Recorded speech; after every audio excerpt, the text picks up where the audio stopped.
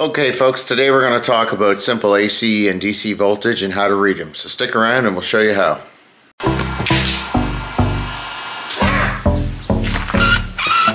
So we're just going to take the wire, gently pull down. The cord is pretty much melted together. So there we have our finished end with our... Now there's a few things about reading DC and AC voltage. You should always use more than one testing method. So I'm going to show you some couple different testing methods here, and then we'll go through and review them together. Now, as you can see, we have three different items here. We have a multimeter, we have a volt tick, what everybody calls them, and then we have a plug-in plug checker. Now, with the voltmeter, you don't need anything this extravagant. You can get them at your local hardware store for 30 or 40 bucks. And with the volt tick, you can also get those fairly cheap, and the same as the plug-in tester. Now, it's important that never use one method, and the reason for that is because as an electrician, I've gotten electrocuted a number of times simply because I trust one of these and the other one fails, and I think there's no voltage there, and there is voltage, and I'll show you what I mean. So we'll start with the volt tick. Turn the volt tick on. And of course we can stick it in the outlet, and it's going to tell us that our outlet's live and our wire's live, going to whatever we have plugged in here. The same here. Okay, so in this case, I'm not saying to trust it, but there's been a lot of times where we've used this and it doesn't give any voltage unless you're right in it. So unless you're right in it, it's always good to use a second method. So what we'll do is use our plug checker. So our plug checker will confirm that, of course, that there's voltage there. So we know in that case that circuit's live, and we're going to need to shut it off to work on. Now, in addition, let's talk about the multimeter tool. Now, with the multimeter tool, we really have to watch it, because what happens is, and this is a perfect example.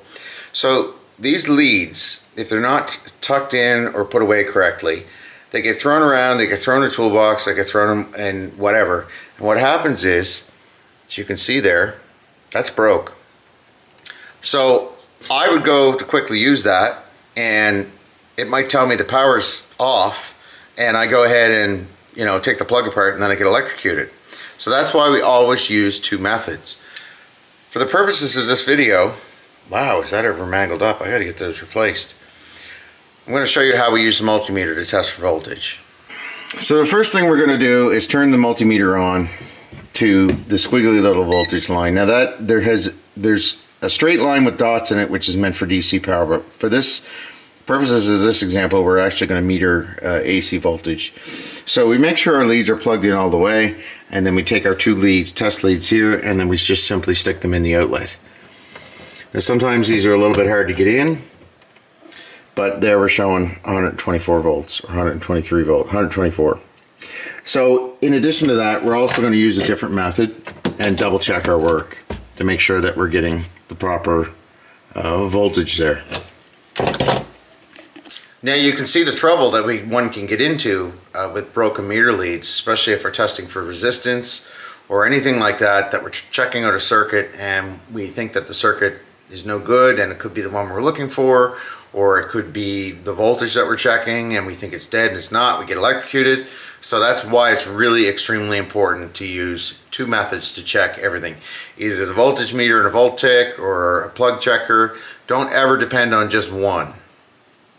So unfortunately with DC, when we're reading DC power like a battery, there's no multiple ways to check unless you get one of those little checkers that has a light where you hook it to the negative and then test it with the light to the ground. You can do that, of course, but we usually primarily use a voltage checker.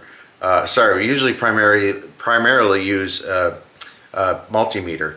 So what we'll do is we'll show you how we set the multimeter and then check the voltage with the multimeter. So right now this is still in AC volts. What we're going to do is press a button to select the DC configuration. So right now, by pressing the select button on this meter, we now show that the voltage has the little straight line with the squiggly, the dots underneath of it, which means it's in DC. This will not read AC. So in order to swing back and forth between the two, we need to press that button. Not all meters are the same. Some are going to have two separate settings, from the voltage to the amperage to the resistance, hertz, right up through. The biggest thing is to understand and read the user's manual on the multimeter that you use. So let's go ahead and read a battery, and we'll just show you how we do that. So with this meter, we're going to go ahead and stick it on DC voltage. We're going to press our select button. And of course, we're going to take our positive lead, which is our red, and touch it on the positive terminal. And we're going to take our negative lead and touch it on the negative terminal. And that's going to give us the correct voltage of 12.5. which is reading this battery. Now, if we switch these around or get them backwards, you're going to see a negative on the back of that. See the little negative sign there? That's showing that we're reading it backwards.